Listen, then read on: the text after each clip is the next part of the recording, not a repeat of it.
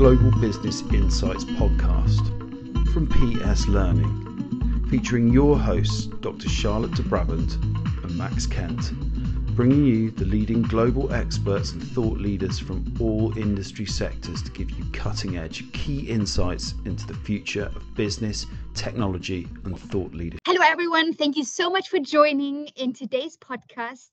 And I'm so excited to be talking about the future of spend management technology, of course, with my partner in crime, Max Kent, but a very special guest and a thought leader, Lucy Day. Hi, Lucy. Thank you so much for joining us today. Maybe we can just kick off by having you just introduce yourself quickly and some of your background. Sure. Hi, everybody. Absolutely delighted to be here. Great to be chatting to Charlotte and Max this afternoon, two people who I have had a great time working with previously. So thank you both for inviting me to join the podcast today. So I'm Lucy Day. I'm Senior Solutions Specialist at Proactis. And that really means that I get to be in the driving seat in showcasing our source to pay solutions. And although I've been at Proactis for 7 months, so not quite part of the furniture yet, I actually started working with Proactis, and I'm going to be showing my age here. I think it was circa 2005. I started working with them through their partner network, and it kind of feels like I've gone full circle and that I've come home, because it was through working with Proactis and actually working with a number of the accounts that I managed at one of their Sun Systems partners that I fell in love with everything to do with procurement. And over the course of the next 15, 16 years, I continued to work with them through the current partner that I started working with and a different partner, really working with organisations that were looking to streamline their back office procurement processes. So that wasn't just necessarily purchase to pay.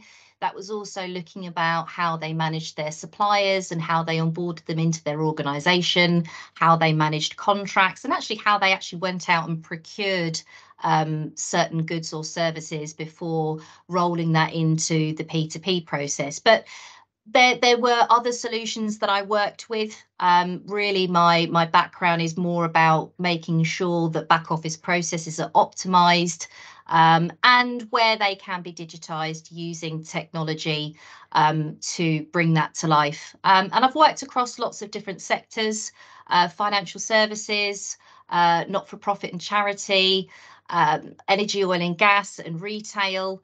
But really and truly, I like solving problems. And it's great to be back at Proactis, as I've said, where my love of procurement first started all those years ago. Brilliant. Thanks, Lucy. Really pleased to have you on the podcast. As you know, absolutely loved working with you and our time together. So it's a real delight to have you back on here, and also just to talk about how things have progressed for you since we last worked together. So with that in mind, what are you seeing as some of the current challenges faced by businesses managing their spending at the moment, do you think? There's a few. And I guess really sort of we can talk through some of those. I think one of the biggest challenges, and I'm sure this wasn't just the case for spend management per se. I think it was felt by every organisation out there across some aspect of their business. Is COVID has massively changed the landscape of the way that people work. People are working hybrid. Some people have gone fully remote. And I think that came as quite a big shock, even to some organisations that would consider themselves to be reasonably digitised. From a spend management perspective, what we saw, was a huge shift, particularly around the accounts payable function. In managing invoices and making sure suppliers were still paid on time. If you've not got people in an office and people are sending in their invoices to an office that's shut, how do you manage that? So there's been a huge shift towards making the whole spend management process digital as far as possible. And I think some organisations have struggled with that because not everybody is optimised and had a piece of technology that would allow them to quickly, move to remote working and continue the business as usual. So that's one thing that we've seen, and certainly has driven people towards looking at spend management more fully, and to support that way of working. I think the other challenge that we've seen is, how do you take a spend management solution and actually implement it in such a way that it creates a user-friendly and familiar environment for people to use to procure things, whilst actually doing all of the governance in the background. And I've seen this, time and time again, where people come to us and say, well, we need an AP automation solution. We're not really processing our invoices particularly effectively. And actually, when you drill into the problems that they then want to explore with you, the actual issues are, well, invoices aren't matching because the pricing's wrong, or the invoice is coming in where the purchase order has to be raised retrospectively, or, worst case scenario, the invoice comes in where we don't actually have the supplier on our systems yet. And when you kind of dial down into that actually is not an invoice processing issue. Yes, it's ultimately going to cause issues in processing those invoices where you can't match to the purchase order, but actually all of those issues are tied into the upstream P2P process. So I think, from a implementations perspective, what we see is people thinking far too much about the robustness of the workflow, the budget checking, and actually miss the point of how easy are we going to make it for our users to find what they need from the suppliers that are complicit with the pre-negotiated pricing that procurement have worked really hard to negotiate for the organisation. And what happens? People bypass the system. So all that time and effort that's been put in to actually go out, find a suitable technology, go through the process of, drafting the requirements and then implementing it, goes to complete and utter waste because they've missed the most important thing, which is making sure that the users can use it. And actually, it's going to make their lives easier, and you're going to get that full user adoption. So that's certainly one of the biggest challenges that we've seen over recent months. Lucy, thank you so much for sharing. And yes, I can definitely resonate with that a lot. Maybe you can just elaborate how you see spend management technology then evolving now in the next 5 to 10 years. Yeah, I mean, it's already evolved so much already. We know technology certainly works at a big pace, and over the next 5 to 10 years, I see a greater use of AI coming into spend management. So where I see that from a user adoption perspective, and tying that back into the challenge that we just sort of spoke about before, is actually having the spend management solution drive the user towards the right supplier, the right pricing, making suggestions of where to procure things, and actually showing them, you're looking for this particular good or service. Let's actually search the wider market for you and show you where you can procure this at the most effective cost. And I think one thing that we're definitely starting to see already is actually using data that already exists in the market to do a lot of the upfront cost analysis before you even actually would necessarily go out and conduct a tender process. We see a lot of organisations that are now putting it as part of their requirements that the spend management solution must have the ability to integrate intrinsically with third-party data sources. And that's not just necessarily for a cost management perspective. It's also to bring in other key aspects of data around how to really go to do full belt and braces due diligence on the eligibility of a supplier. So that's looking at things like social value. It's looking at things like sustainability, because whilst cost has a bearing, that's very much what I perceive to be quite an old-fashioned notion that that's all procurement are there to do. Procurement are instrumental in driving some very key deliverables that we have, coming up over the next few years. In the UK in particular, we have very ambitious carbon targets, and the only way that organisations are actually going to be able to commit to any pledge that they've put out there in the domain is making sure that they're leveraging the data that they've got from a spend perspective and actually bringing that together with data that exists in the market to really actually be able to prove that they are having an impact on things like their carbon footprint in their supply chain.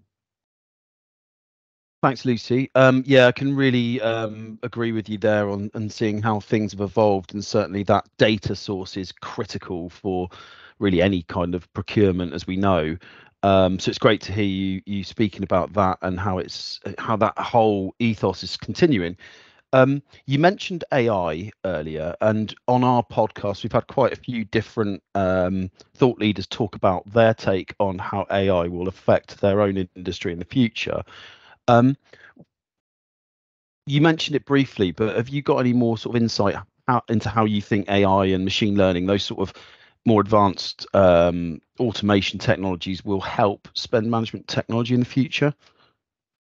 Yeah, I mean, I suppose really from my perspective, having worked across lots of different technologies, and some of those being in the sort of business intelligence and performance management space, I take artificial intelligence at the moment with a slight pinch of salt. It does have its place, but it's still a relatively new technology, and I think it still needs to be put through its paces, really, to kind of build the robustness into it. And the reason I say that is that for me, artificial intelligence should never actually replace actual intelligence. And having actual data in front of you to support making bigger decisions is, as we've just said, absolutely critical.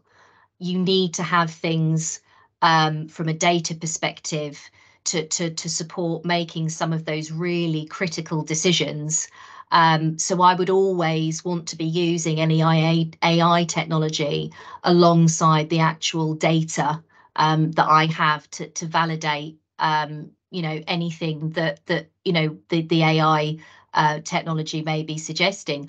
Where we do see it having an impact already, and certainly something that I do think is going to have a significant impact from a procurement perspective is, as I've mentioned before, having technology within the spend management platform that drives the user towards the supplier and the price, where it says you're looking for this particular good or service, and actually this is where you can get it at the cheapest cost.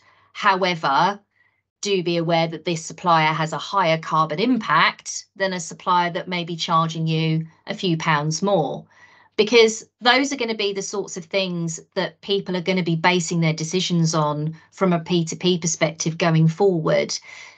So I see it having a presence now in the actual kind of P2P process. And I hope that that would be something that would continue. And as I say, bringing in those other data metrics alongside price to kind of help people make a well-rounded and informed decision before they go and buy something.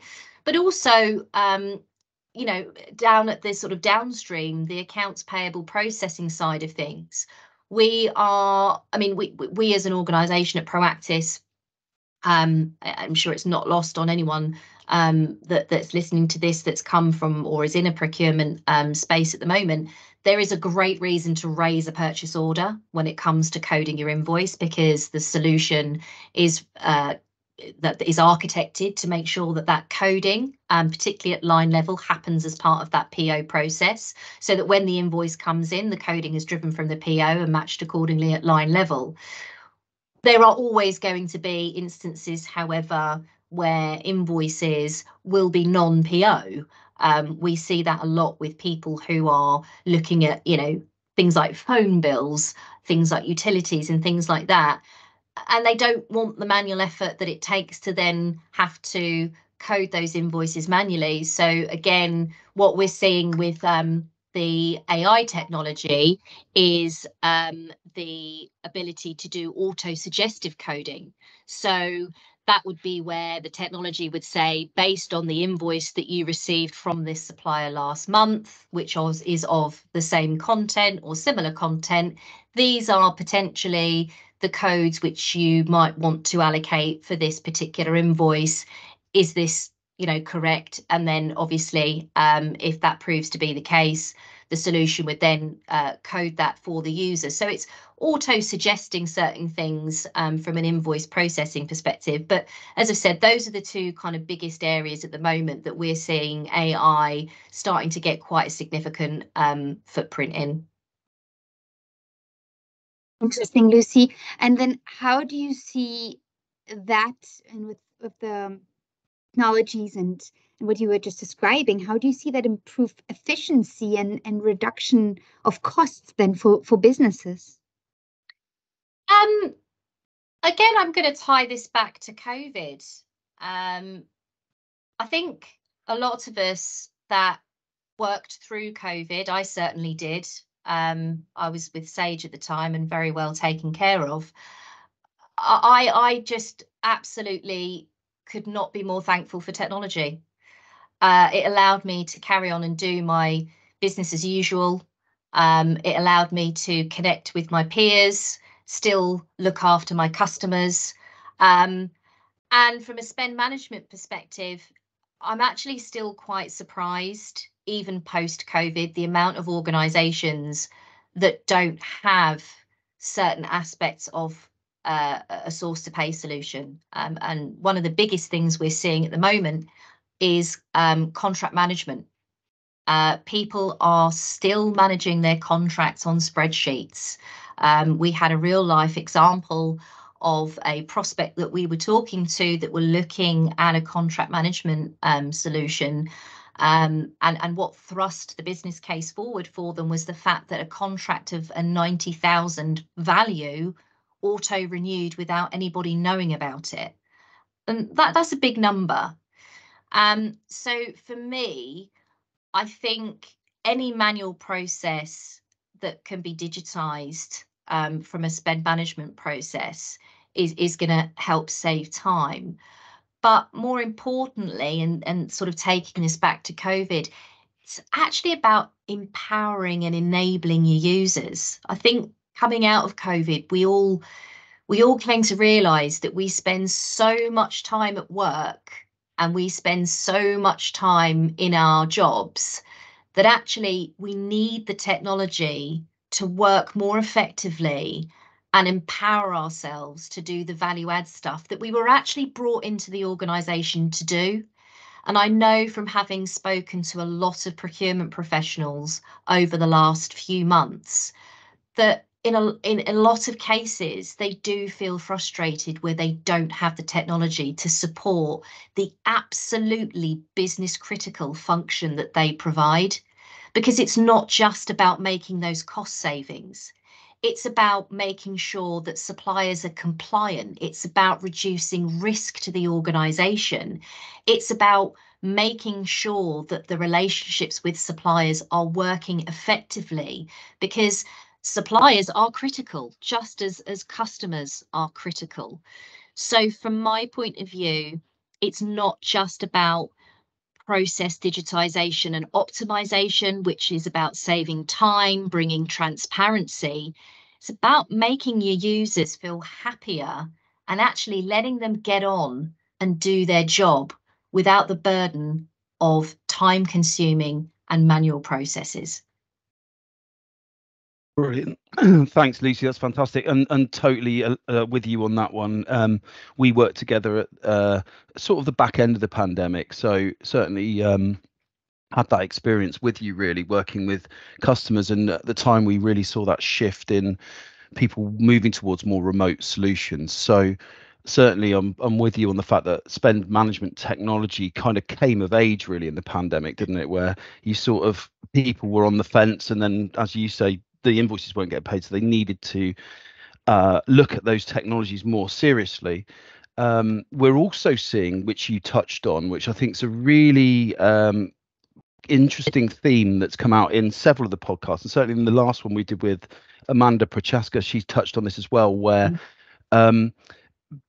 procurement is starting to become more and more aligned, not just with the suppliers, but with the way that sales works. So having things like sales training or internal meetings between the sales and the procurement teams, because they're actually the two sides of the same coin. So understanding how sales works and how to sell to procurement seems to be a real key thing that's happening in the market, where as you say, the supplier relationships are really, really key. So they're being treated differently, and more inputs being into it, understanding those. So with that in mind, what are some of the ethical considerations you've also seen when you're working with procurement people?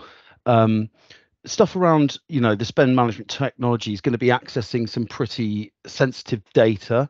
There's a lot of people logging into that, those systems. So what's your take on that in terms of, as people get more and more remote with this, what's the attitude you're seeing around privacy, security, and empowering those people that you've talked about and letting them get on with their jobs? Yeah, absolutely. And it's a consideration that is becoming more and more prevalent because of the way that people are working. And absolutely, data privacy and security is critical, and that's not just from a spend management perspective. We've seen the whole data security landscape change through the arrival of GDPR, of which that there's a whole host of regulations that need to be adhered to. But I think that there's absolutely a requirement to deliver data privacy and security, and actually prove that you are doing that. But I also think that sometimes people can get a little bit too bogged down in it, and I think there needs to be that balance and that confidence and robustness in the technology that it's going to comply with those things. And what I mean by that is, I've worked with lots of organizations in the past where it's kind of been an all or nothing. We've gone into the system, had a look at the way they're architected, and there's just no security set up at all. It's a free for all, which obviously is not appropriate. Then we've worked with other organizations that wanted to go completely the other way, and put in so much security it would actually prevent anyone from actually being able to do anything. And actually that's not the purpose of the security and data privacy that exists. Certainly within our solution, the security is such that you can be restrictive and make sure that people are only seeing the suppliers that are relevant to them, the contracts that are relevant to them, or not at all. You can really dial things down to just give somebody a basic access to a limited selection of suppliers, But the point is that you've got to invest the time in actually building that out as part of your system design. And what I would say is, you know, there's a huge risk for any organisation that falls foul of that and doesn't properly scope that as part of their requirements when they're looking at spend management technology. It should be part of the system design, and it should be constantly revisited. You know, it's such an important part of the solution. You know, key things like offboarding staff members that have left. The amount of organisations that, you know, don't necessarily have a robust process for doing that, you know, opens up the risk of all sorts of issues if that user still has access to the system, if, you know, if after they've left. So I think it's hugely important. But I think there needs to be a balance. You want to make sure that there is that data privacy and security in there to make sure that people can only access the things that the business has deemed appropriate for them, but don't go too far the other way, because actually you'll end up making the system so restrictive, people won't use it. Lucy, I completely agree. And that brings me actually to the next question, more on user experience. Maybe you can speak a little bit more of the importance of user experience in the adoption and success of new technologies. This is a great question. And I'm so glad that you included this, because user experience is everything. And, you know, we are seeing that day in, day out, where if you don't have a system that's user friendly and enables users to find what they need quickly and easily, they'll bypass it.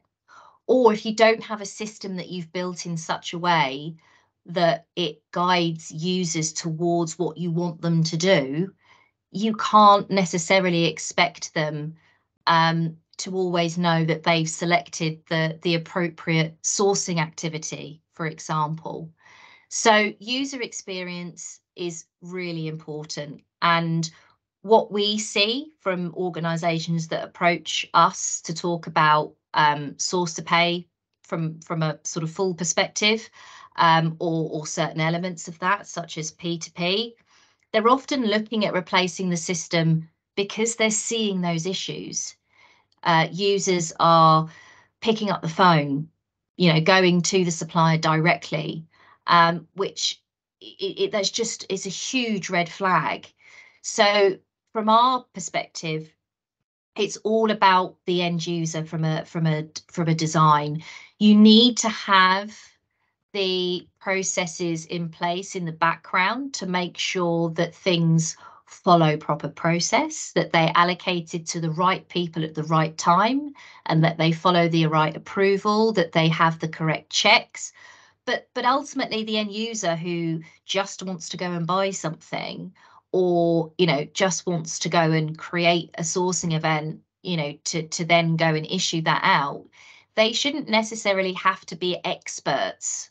And I think if you architect a system where you assume that all of your end users are going to be procurement experts, that's where you're going to fall foul, and you're going to start to see users not using the system and bypassing it. You know, from my perspective, the greatest experience any end user can have, particularly from a P2P perspective, is if they're going in, they're looking at a catalogue, or going out to the supplier's website via a punch out, and you're guiding them. You're using the system to make their life easier. I mean, we've all bought things online, right? You know, I'm on Amazon almost every day, and I saw the Amazon driver during COVID more than I saw anyone else. So if you're creating that ease of use and that familiar experience within the spend management solution, you're going to see the greatest level of uptake from a user perspective. So I cannot, you know, overestimate the importance of user experience. It's absolutely key if you want to get a spend management solution fully embedded and widely used within an organisation. Yeah, again, totally agree with you. User experience is so important for everything we're doing. So I'm glad that you're still practicing what you preach there, because it's a hugely important topic. Um, Going back to one of the things you mentioned earlier, I really like what you were talking about potentially pushing more information to the end user to empower the decision they make at purchase order requisition stage. Um, is that one of the ways that you see spend management technology being used to promote sustainability and ESG and eco-friendliness in general in business operations, or are there sort of more than that that you're seeing? Well, as you will know, Max, this is a very topic that's very dear to my heart. And that's primarily because in a past life, as you know, I got to see firsthand how much impact suppliers can have on the environment. And as a mum of 2 young children, I am very concerned about the planet that they are growing up in, and ultimately the planet that I will leave them behind.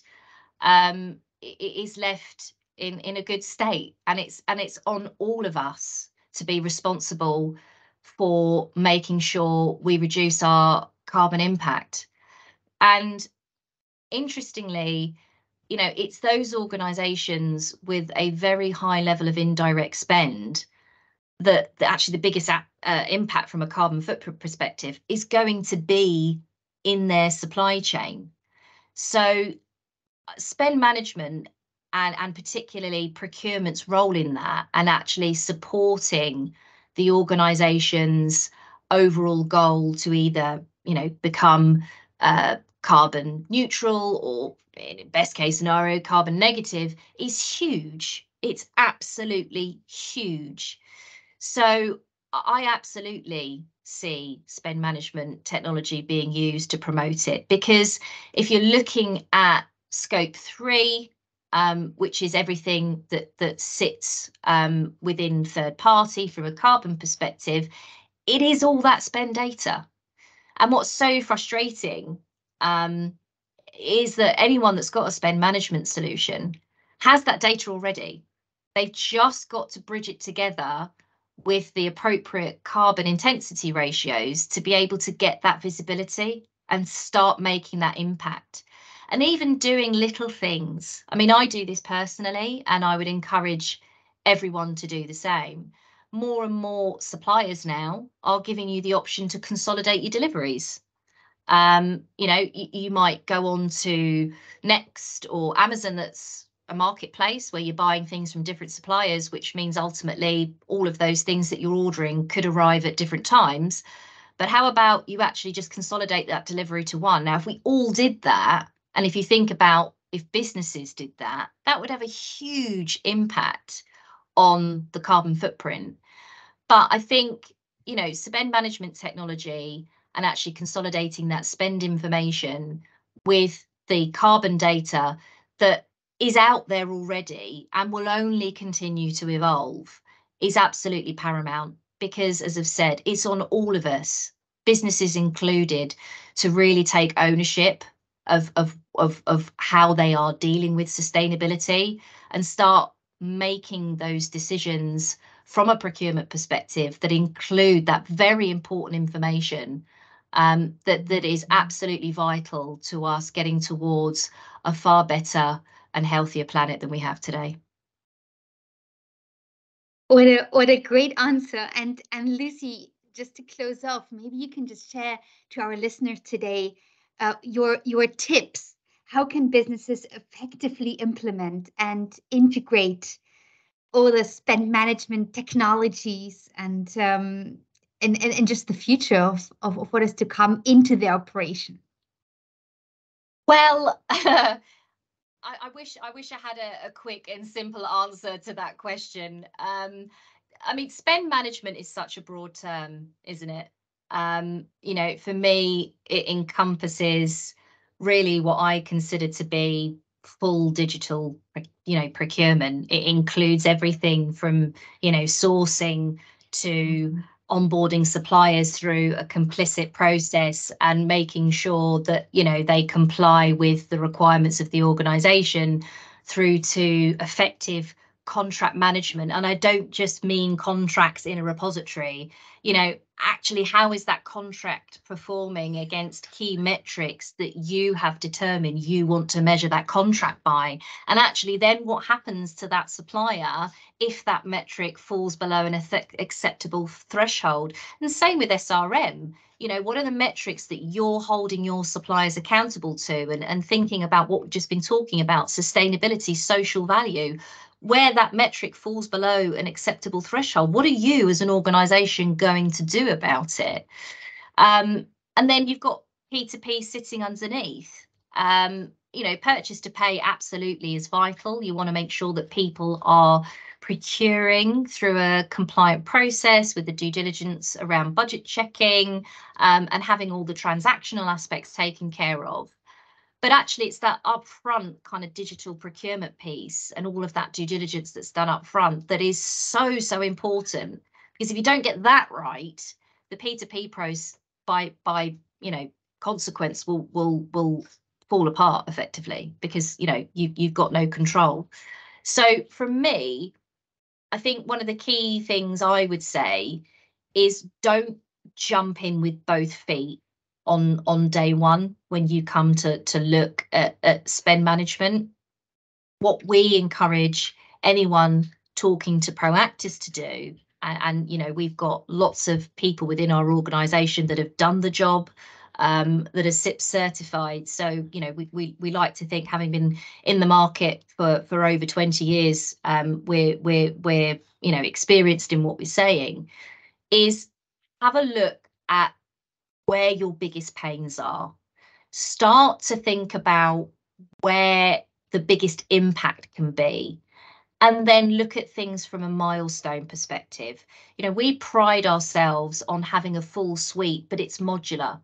So that means that we can work with a customer from day one to implement contract management or purchase to pay, and then we can grow with them, and we can actually get them to a point at which they're fully optimized, but at a pace that's suitable to them. Because I think what we have to appreciate, and particularly what we're seeing out there in the market because of the cost of living crisis, one of the unfortunate casualties of a tough market is people in procurement. And actually, they're so important to the organisation. So, you know, when it comes to looking at this, make sure that you do your homework in terms of understanding your processes, and be honest with yourself.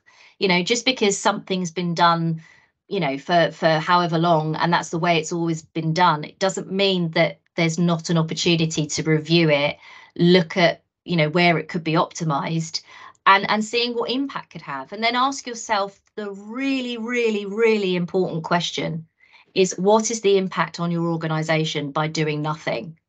And that for us is one of the biggest things that we see. You know, we spend a lot of time with organizations that put so much time and effort into a business case that then go to market and then don't do anything at all. And that for me poses the biggest risk of all, because the world is changing, the world is moving forward, and no one can afford to stand still. That's a really brilliant answer, Lucy. Thanks again so much for taking the time to explain and go through all of your knowledge and experience with us. I mean, one of the things I really love is that it feels like you've never repeated a year in your career. You've learned all the way through from every single business you've worked from, and now of summarising all of that into some real key learnings for all of our listeners to really get into. So a lot of the things you said there are some massively key things for businesses to be very mindful of when they're looking at anything to do this technology. So I think that's some real learnings for anyone listening to this from a real expert in the industry. So thanks again from both of us for all of your insights and time there. Just quickly, if anyone wants to explore Proactis more, if they want to understand more about how they could potentially look at that technology, what's the best way to get in touch? Best way to get in touch is go to our website, which is www.proactis.com. There are links to request some demonstrations. I'm always open to having a conversation with anyone. You can find me on LinkedIn under Lucy Day and drop me a message. But do come and have a chat to us. We're a friendly bunch. We're very honest. We're very transparent. We don't. We talk best practice. That's what we're all about. So do reach out to us if you've got any questions and you want to have an exploration of some of the things that we can potentially help you with from a source to pay perspective. Fantastic. Thank you so much, Lucy, and especially also to our listeners. Thank you once again for joining in and tuning in. And it was such a great pleasure to have you with us today, Lucy. And that being said, I'm looking forward to Max to our next podcast soon. Absolutely. Thanks, guys. Thanks, everyone. Thanks, Speak everyone. soon. Cheers.